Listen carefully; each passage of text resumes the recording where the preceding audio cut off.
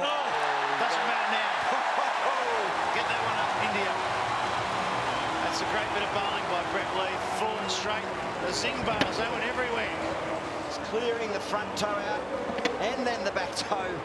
And it's stump cam curtains for you for a little while till the technicians can get there. Bowled him! What a ripper! That was the one they needed. He went over the wicket and he's got him. He saw that one right up there and his aggressive instincts took over, but that's a beautiful piece of bowling. Oh, what a delivery from Malinga. In swinging Yorker.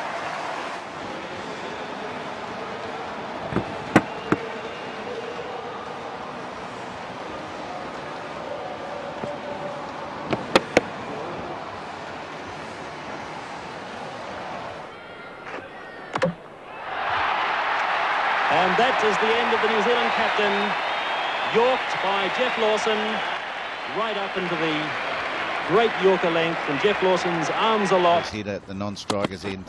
Oh, he's bowled! Second ball, the first one was a wide, the second straight through him. I think hints of swing, comprehensively bowled, as we say. It's a wonderful delivery by Mitch Starc. Feet really nowhere, but what can you do when the ball's coming at 150 and swinging around corners? Oh, that's all over for Hogarth. Stumps lying all over the place. Crashed into off stump, and I think he was protecting middle.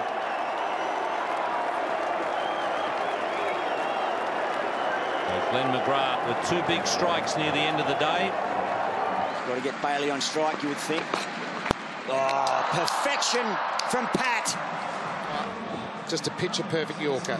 Yeah, excellent. It was actually probably a full toss if he stood his normal ground, but he backed away. He was looking for third man on the Bunnings Warehouse replay, Flem. This ball here. And now he's got 3 for 7 from his last 2 overs. That is class bowling from Jofra Archer. He lost that completely. Didn't look to me as though he saw it from the moment it left Wasim Akram's hand. It was a great delivery. Excellent delivery. And that's hit Steve Waugh on the full on the back foot. There's nowhere else that could have gone, really. Bowled in with the Yorker. Beautifully bowled in, Pascal. He really deserved that wicket. Yorker after Yorker. And you see an over bowled like this one, Tony, and you just wonder why some of the fast bowlers can't do it a little bit more consistently. That's Yorker, and bang, that's broken the pegs. I reckon that is a cracking delivery. Half sweep crossbat shot again. That's too quick. Bunnings Warehouse replay. Middle stump out of the ground. Look forward to seeing stump vision on that one too.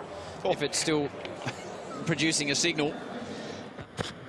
Well bowled. He doesn't need another option other than Morris. You miss, I hit, and he did. What are your options? Last ball of the power play to Chris Lynn. I'm going hard Yorker. Nailed it. Right just in front of the crease, right into the base of the stump. Look how happy he is with that. Between the wickets. Well bowled! Josh Hazlewood. It was a Yorker length, but swung late again. Kale Rowe, all round it.